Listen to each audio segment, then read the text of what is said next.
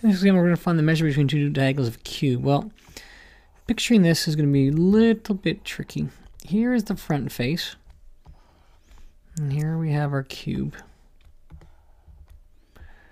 And I'm looking to find the diagonal here, and then the green diagonal, I'll keep it red, the angle that goes between them.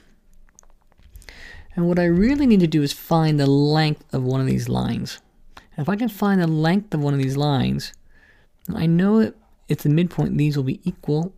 All four of those parts of the segment will be equal.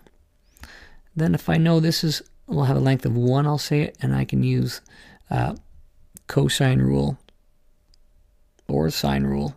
No, the cosine rule to find the angle there. So in order to find that angle, though, that length, I'm going to first look at the very bottom of the cube and look at that length there. Look at this here, this green triangle.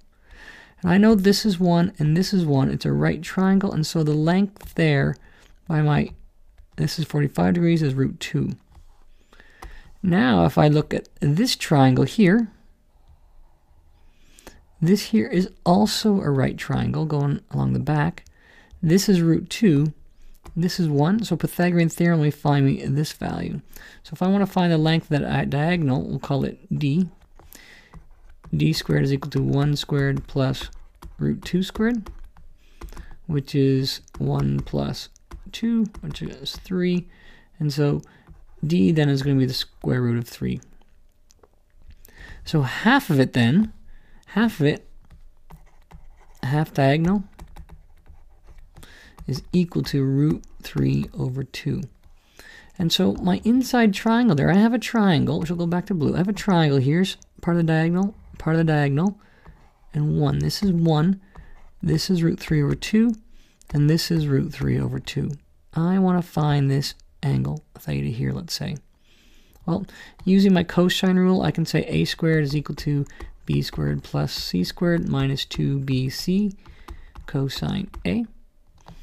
Well, this is 1 is equal to root 3 over 2 squared plus root 3 over 2 squared minus 2 times root 3 over 2 times root 3 over 2 cosine of theta.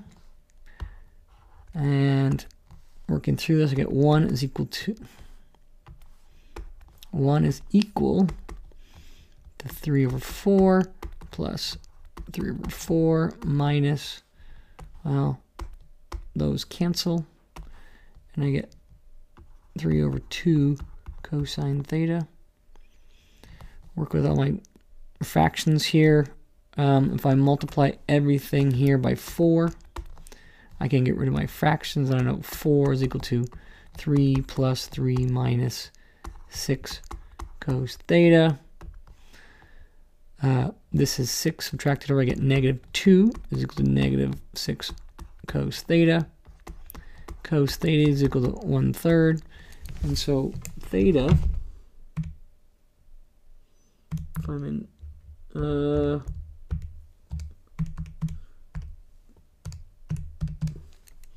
theta will be 70.5 degrees. Now that's one way of doing it. If you were further on in the course and you were doing vectors,